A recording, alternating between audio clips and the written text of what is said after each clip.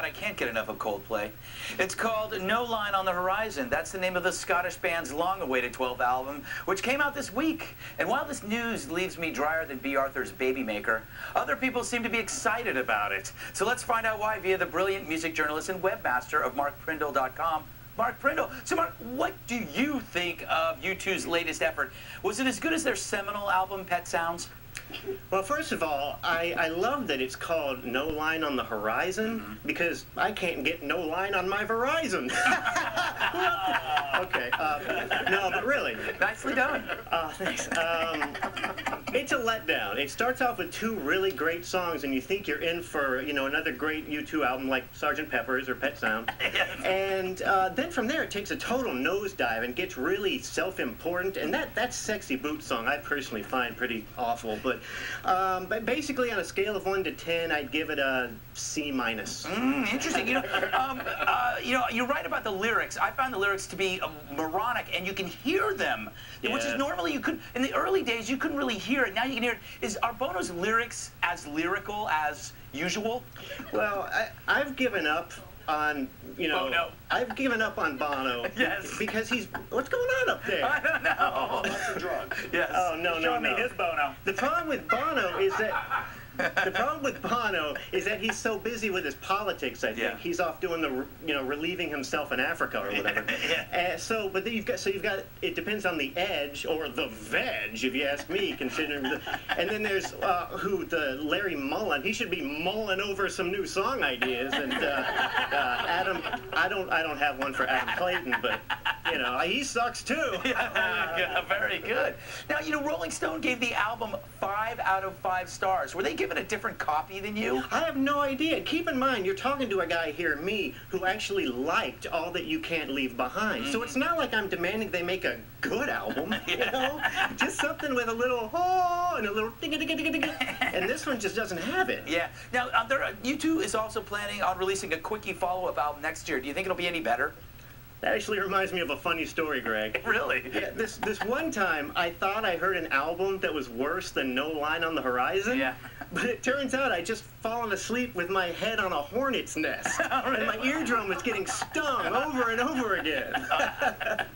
That is a good story. Yeah, I know. Yeah, now, there's a lot of big reunions coming up. You got Jane's Addiction, which seems to be having a reunion every year. Yeah. And then there's Simon and Garfunkel.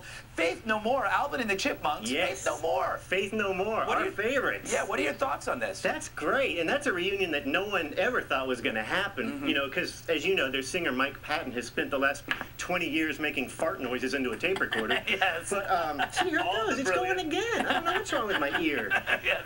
But, yeah, that's wonderful. The Jane's Addiction, like you said, do you remember their last reunion, Strays? That Strays album? Yeah. Did you buy that? No, I only heard that one song from the Entourage show. Well, look in any dollar bin on the planet and you'll find a copy of that piece of crap. And Simon and Garfunkel, wait, you're telling me they got all 2 members of Simon and Garfunkel back? I mean, that's kind of like next you're going to be telling me that Neil Young's back together. Hey, now, Sublime and Alice in Chains, they're going to have new lead singers replacing their past drug casualties. Should I care? Sublime, there's a misnomer. But Alice in Chains, I think you should, because Lane Staley, here, I'm just going to take it out. I don't need to hear you. Because Lane Staley was actually an excellent vocalist for that kind of grunge music thing going. But they found a great replacement. Did you hear who they chose to replace him? No, I didn't. Kurt Cobain. No, I know. I don't know how it's going to work out. I mean, they had a rivalry going there in Seattle for a while, but that's incredible. Yeah, incredible news. Now, talk to me about the news that Michael Jackson, he's planning on playing London this summer. Do the British tolerate him as over there? Don't be down on him. This is great news. I mean, finally, a whole new generation of young people are going to have the opportunity to be touched by his music. Yes, that is so true. Is that what he's calling it? Yeah. What did you make of his press conference? He's not particularly sane, I don't think. There's a lot of this. A lot of this and a lot of, I love you. Yes. Oh, there he is now. Yeah, you know, here he is. Yeah. Britney Spears, she just kicked off her circus tour. Will you be attending? What, did you hear about this? Her tour is going to have like martial artists and jugglers and all this circus stuff for $250. Look, you want a circus here? Yeah. There, I saved you $250. That is amazing. I know. Help yourself to all the green room food you could eat for that, sir. That was amazing. Yeah. I got one more question for you. P. Diddy, he's got a forthcoming high concept soul funk album. Is he aiming too high? That reminds me of a funny joke, Greg. Really? Yes. Knock, knock. Who's there? Diddy. Diddy who? Did he ever have any talent? No.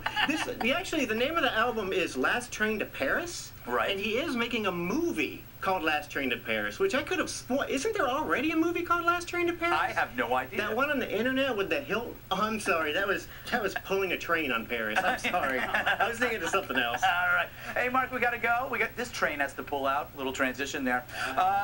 See you soon. Well done, my friend. Coming up next, what's my mom up to now? An impressive 230 in her bench press.